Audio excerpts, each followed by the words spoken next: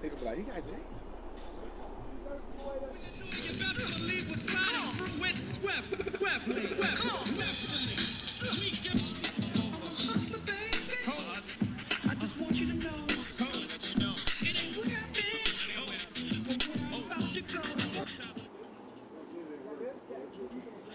It was great. It felt great. I think that was my first time actually seeing a trading card. I didn't grow up watching football when I was younger, so I mean, but it's great. It's a great opportunity. You know, kids going to see you, and you know they're gonna hang it up on their wall for motivation. You know, to be that guy one day.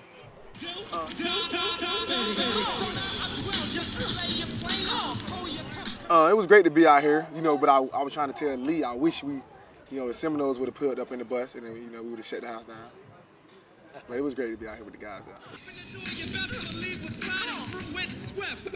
Man, I love the team. I love the organization. I love the colors. I love Charlotte. It is a great organization. It's a great place for me to be. I can't wait. You know, I can't wait for him to come back. You know, the first day of camp, and I'm just looking forward to it. You know, just starting that connection on the field. I mean, from physicality, you know, always a game changer. You know, got the, you know, the will to change it, to completely change it, take over a game or change the game. It was great. All right, everybody looking right a bit. Right a bit.